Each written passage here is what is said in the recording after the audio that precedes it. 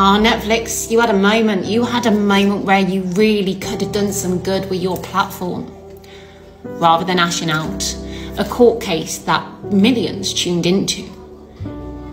Millions of survivors looking on and seeing their stories, their pain, their hurt in Johnny Depp's eyes. In that moment, connecting actually the men in our lives that have wronged us. It don't matter. In this moment right now, that man in that stand is a victim of domestic violence, domestic abuse, manipulation, coercive control.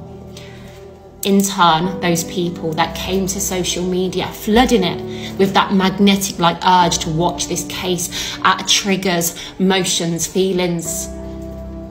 There's been an outpouring of grief, togetherness, all because of that one man being a victim of domestic violence, all because of that one man being brave enough to stand up because he had to fight the world to prove that he was a man and he too was a victim of domestic violence.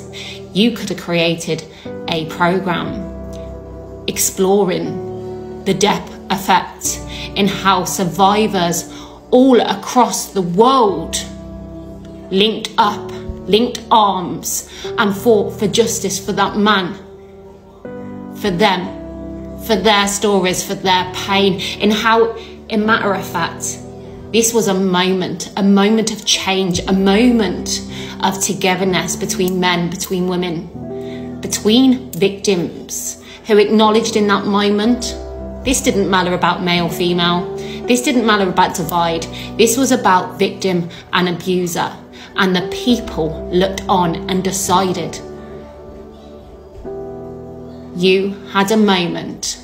Here's the thing, I had a comment on my post yesterday. I had a woman faint by me the other day, and I was reluctant to help her because I am a man. Just in case I would have been accused of touching her in the wrong way. This is the line we are going down, and as a mom to 2 sons, I fear for their future. But this moment with Johnny Depp Amber Heard, in watching her with her vicious words, her nasty, vile nature, which we all looked on and see our own abuser in her eyes. This don't need to be hashed over once more. What needs to be brought to our screens is a real story, a real reflection. A real moment of what actually occurred about that poor court case being brought to our screens.